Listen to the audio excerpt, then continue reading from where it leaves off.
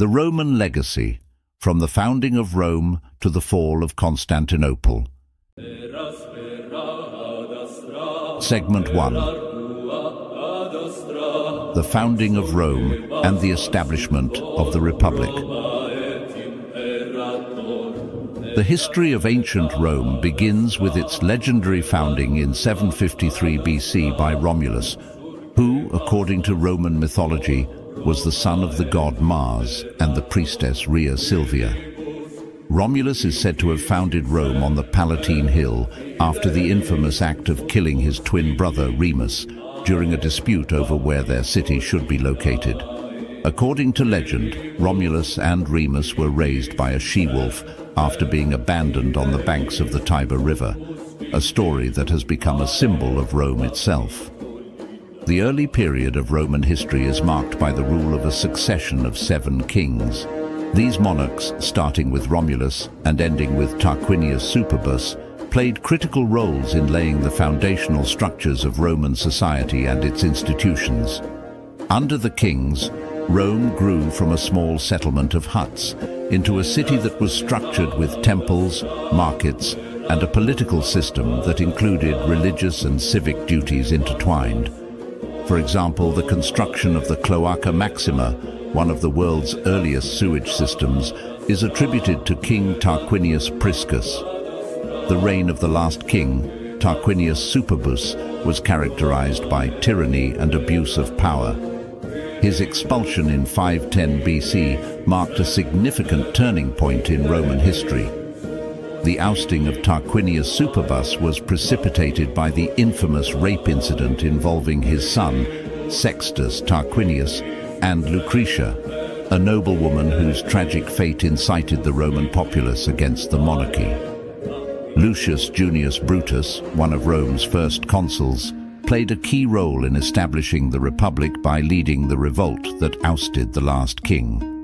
The regal period in Rome denotes the initial phase of the city's history, characterized by its legendary founding and the reign of kings.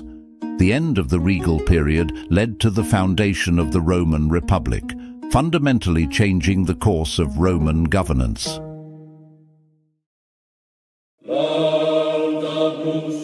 Segment 2. The Roman Republic until 200 BC. Expansion and conflict. The Roman Republic, established in 509 or 510 BC, following the expulsion of the last Roman king, marked a new era of Roman governance. Initially, the Republic faced numerous challenges from neighboring Latin tribes and Etruscan cities. These early conflicts were crucial in consolidating Rome's power within the Italian peninsula and in forming the legendary Roman legion, a citizen soldier army that would become a cornerstone of Roman military might. The structure and discipline of the Roman legion were crucial to Rome's military success. Each legionary was a Roman citizen, and their rigorous training and organization set them apart from other armies of the time. Throughout the 5th and 4th centuries BC, Rome engaged in a series of wars with neighboring tribes, including the Sabines, the Equi, and the Volsci. These wars were instrumental in expanding Roman territory and influence, and in integrating a wide range of peoples into the Roman domain, which was crucial for its expansion. The conquest of the Etruscan city of Veii in 396 BC, for instance, was a significant victory, doubling the territory under Roman control.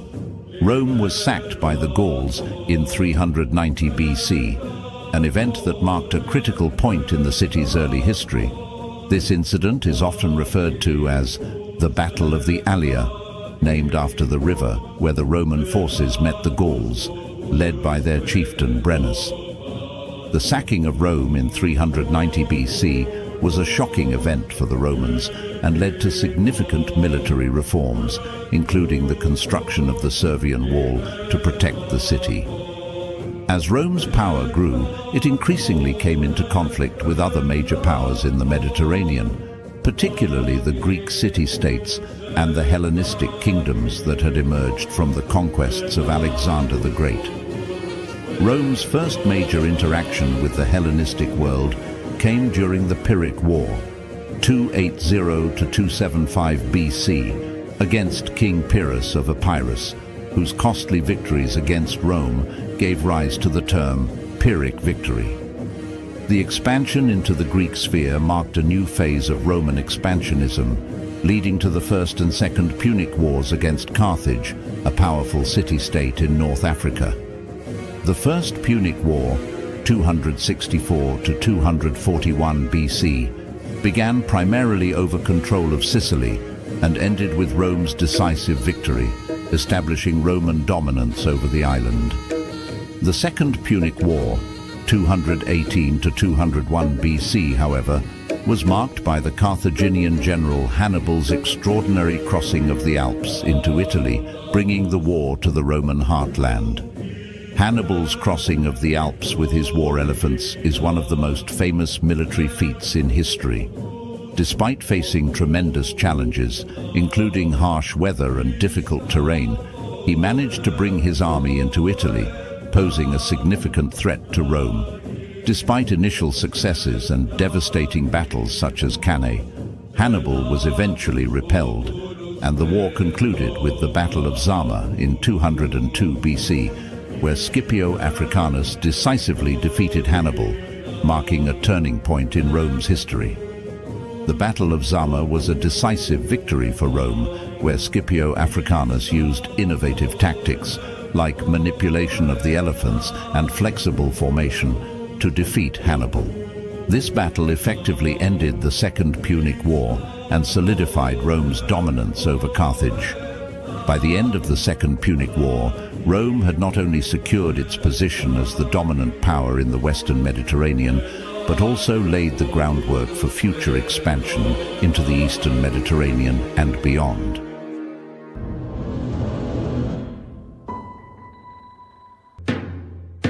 Segment 3. The Roman Republic until 27 BC, transition to empire. The period following the Second Punic War marked a significant transformation in the Roman Republic, both internally and externally. With the victory over Carthage in 201 BC, Rome had established itself as the dominant power in the Western Mediterranean. Over the next 2 centuries, Rome continued its expansion, conquering territories in the Eastern Mediterranean, including Greece, Asia Minor, and parts of North Africa. The increasing wealth and expansion brought significant internal challenges, including political corruption, social inequality, and a series of civil wars. The influx of wealth from the provinces exacerbated the divide between the rich and the poor, leading to social unrest and the rise of populist leaders such as the Gracchi brothers, Tiberius and Gaius, who in the 2nd century BC attempted to implement land reforms and other populist measures to address these issues. Their efforts, however, led to increased polarization and violence, setting a precedent for the political instability that would characterize the late Republic.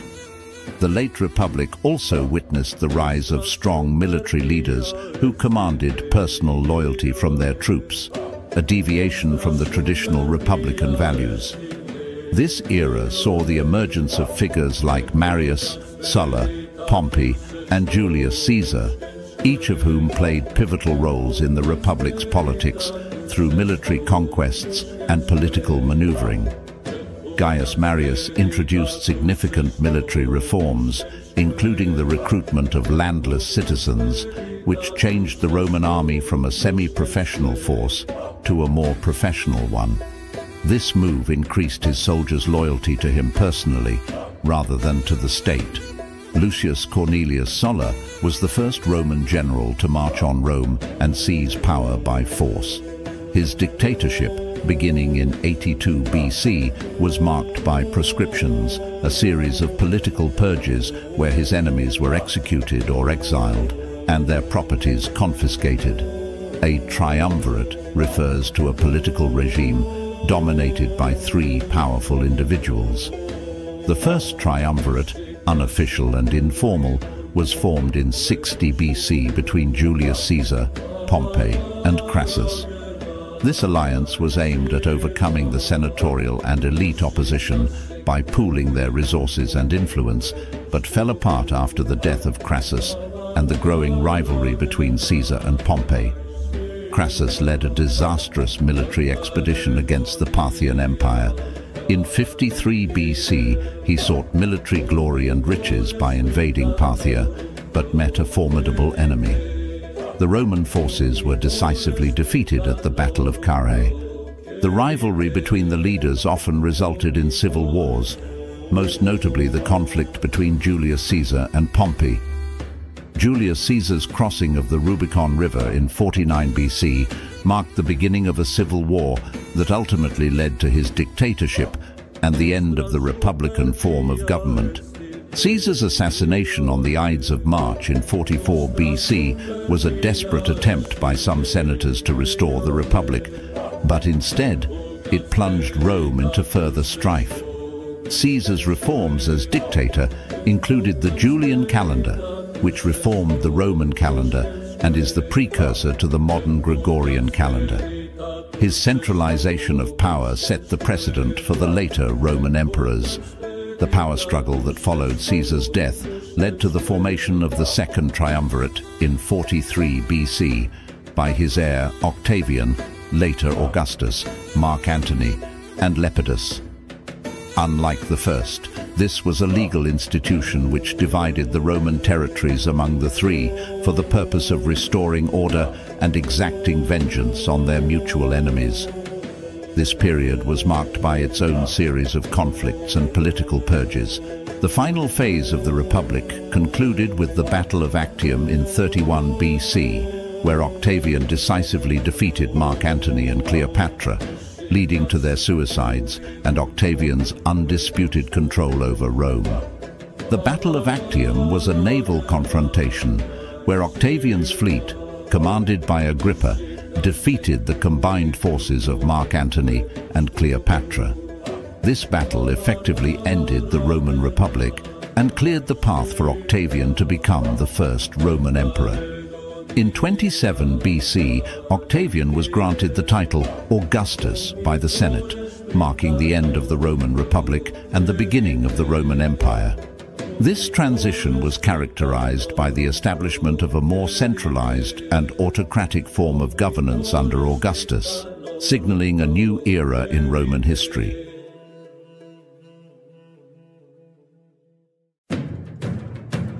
Segment 4.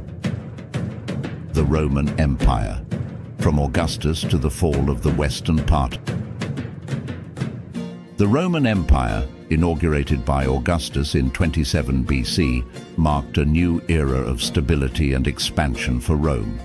Augustus, the first emperor, implemented profound reforms in administration and governance, stabilizing the empire after centuries of republic turmoil. He established a system where the emperor had supreme power while maintaining the facade of republican institutions.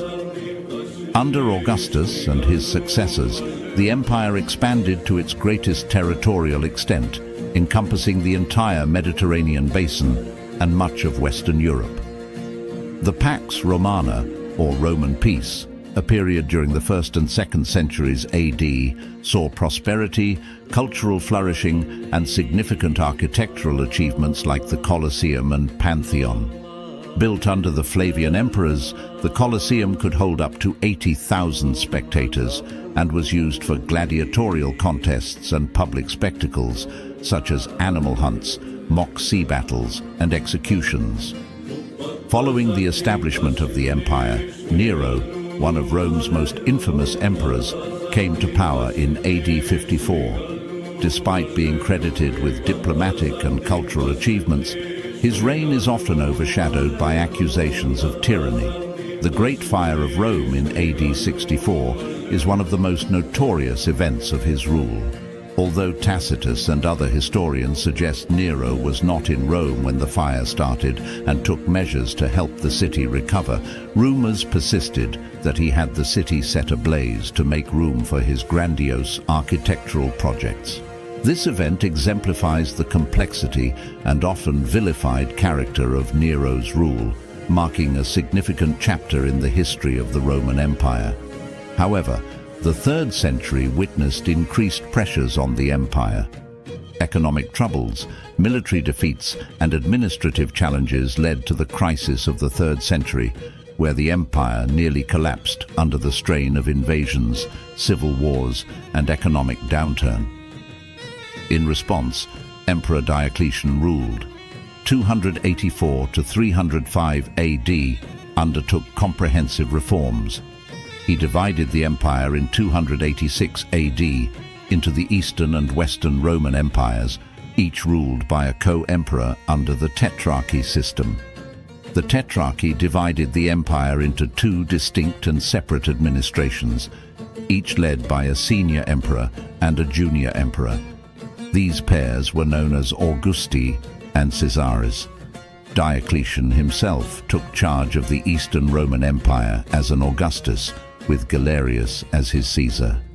In the West, Maximian was appointed as the other Augustus, with Constantius Chlorus as his Caesar. This was intended to make governance more efficient and manageable. Diocletian's reforms also included price controls to curb inflation and attempts to strengthen the economy. Diocletian's retirement and the subsequent rise of Constantine the Great brought further significant changes. Constantine, who ruled from 306 to 337 AD, established Constantinople, modern-day Istanbul, in 330 AD as a new Rome on the site of Byzantium. Constantinople's strategic location between Europe and Asia made it an ideal capital for the Eastern Empire, which increasingly diverged from the West in culture and interests. Constantine the Great was also the first Roman emperor to convert to Christianity. His Edict of Milan in 313 AD granted religious tolerance throughout the empire and played a crucial role in the spread of Christianity. The division of the Roman Empire into East and West was finalized upon the death of Emperor Theodosius I in 395 AD. Theodosius was the last emperor to rule both the eastern and western halves of the empire as a unified state. His policies and leadership had managed to maintain a semblance of unity, but upon his death, the empire was officially divided between his 2 sons. The Western Roman Empire continued to face mounting difficulties, including economic decline and military setbacks. One of the most symbolic events of its deterioration was the sack of Rome by the Visigoths under King Alaric in 410 AD. It was the first time in 800 years that the city had fallen to a foreign enemy. This event marked a turning point in the decline of the Western Roman Empire and shocked the ancient world, dealing a significant psychological blow to the prestige of Rome. The final blow came in the form of invasions by various Germanic tribes and the Huns, led by Attila. Known as the Scourge of God, Attila led the Huns in numerous invasions across Europe. His campaigns contributed to the weakening of the Western Roman Empire, though he never managed to capture Rome itself. The destabilizing invasions culminated in 476 AD, when the last Roman emperor of the West, Romulus Augustulus, was deposed by the Germanic chieftain Odoacer. This event is traditionally marked as the end of the Western Roman Empire, although the Eastern Roman Empire, or later described as the Byzantine Empire, would continue for another 1,000 years, preserving and transforming the Roman heritage. This empire, for which we have only used the name Byzantium since modern times, was also not the result of a division of the Roman Empire, because this empire was never divided. Its emperors could trace themselves back in unbroken tradition to Caesar and Augustus. Indeed, some of its institutions and traditions reached even further back to the beginnings of the Roman Republic. And so it was also natural that the Byzantines felt themselves to be Romans and labeled themselves as such. But every inhabitant of this empire, whether in the east or west, north or south, felt himself to be a Roman, a Romanus, or, as a Greek would have put it, a Romaios.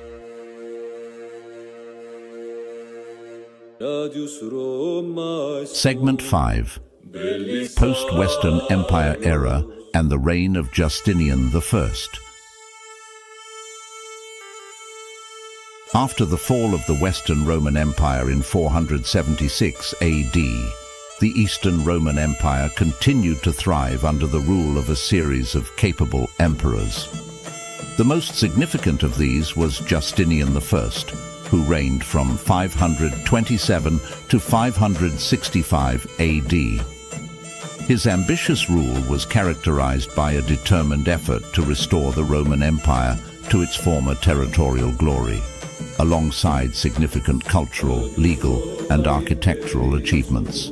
Justinian's reign is perhaps best known for his military campaigns to reconquer former Roman territories in the West. He viewed the reconquests as a divine mission to restore Roman authority over the lost Western provinces. The general Belisarius was one of his most capable military commanders, playing a crucial role in these efforts. Belisarius's campaigns successfully recaptured large parts of North Africa from the Vandals in 533 AD, followed by significant parts of Italy from the Ostrogoths, including a dramatic retaking of Rome in 536 AD. Belisarius was also instrumental in the temporary reconquest of parts of Spain from the Visigoths, further demonstrating Justinian's expansive ambitions. Although the Gothic Wars, 535 to 554 AD, were ultimately successful, they left Italy devastated and were extremely costly, both financially and in terms of manpower. Aside from his military campaigns, Justinian is also remembered for his extensive legal reforms and monumental building projects. He commissioned the codification of Roman laws, resulting in the Corpus Juris Civilis, which later served as a foundation for modern civil law systems. The Corpus Juris Civilis is considered one of Justinian's most enduring legacies, influencing not only Byzantine law, but also the legal traditions of many modern European nations. This legal codification was aimed at consolidating and clarifying centuries of Roman legal writings and imperial decrees into a coherent legal system. In the realm of architecture, Justinian's era witnessed the construction of the Hagia Sophia, an architectural marvel of its time and a symbol of Byzantine artistic and architectural prowess. Completed in 537 AD in Constantinople, it remained the world's largest cathedral for nearly 1,000 years and is still considered one of the most important examples of Christian architecture. Despite these successes, Justinian's reign was not without challenges.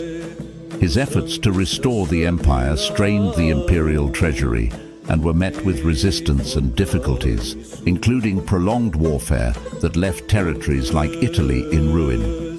Additionally, the empire faced internal unrest, most notably during the Nika riots of 532 AD, and external threats from the Persians in the east. The Nika riots, which began as a chariot race dispute, escalated into a massive rebellion against Justinian's rule, resulting in significant destruction in Constantinople and thousands of deaths. Justinian died in 565 AD, leaving behind a mixed legacy. His reign ultimately did not succeed in permanently restoring Roman authority in the West or in reversing the decline of imperial fortunes, but his legal and cultural contributions had a lasting impact on both Eastern and Western civilizations. Justinian's wife, Empress Theodora, also played a crucial role in his reign. She was a powerful and influential figure, advocating for women's rights and social reforms.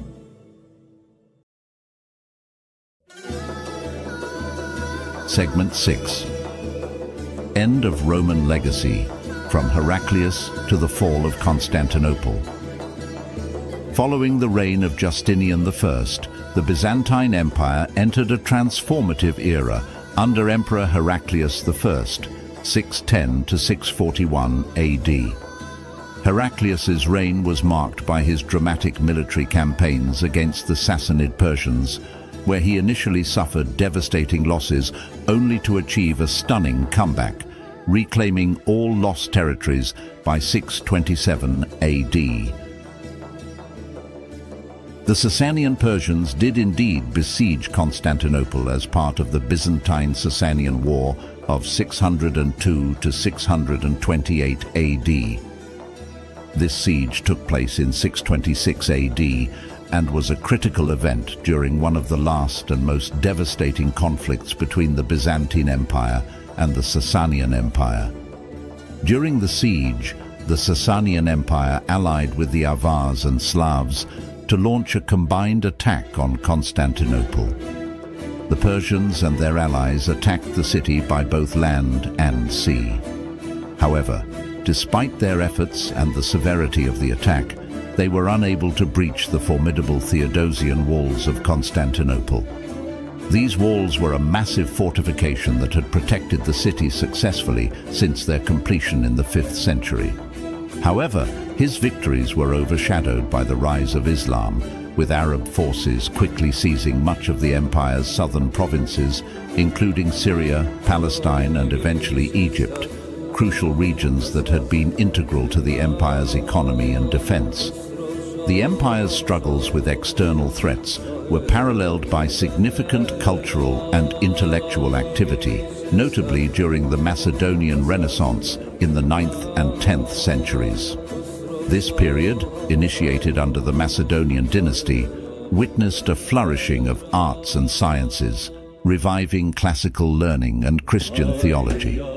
The reign of Basil II, 976 to 1025 AD, often called the Bulgar Slayer, was particularly notable for military conquests that expanded the empire's boundaries northward into Bulgaria and beyond, securing Byzantine influence in the Balkans. The religious landscape of the empire was dramatically altered by the Great Schism of 1054, which formalized the split between the Eastern Orthodox Church and the Roman Catholic Church. This division was rooted in doctrinal, political, and cultural differences that had evolved over centuries. The late 11th century brought new challenges with the arrival of the First Crusade. While initially requested by Emperor Alexios, the first Komnenos, to aid against Turkish advances, the movement quickly evolved beyond Byzantine control, impacting the political landscape of the Near East. The Fourth Crusade's sack of Constantinople in 1204 was a disastrous blow to Byzantine prestige and power, leading to the establishment of the Latin Empire, while the Byzantine government fled to Nicaea.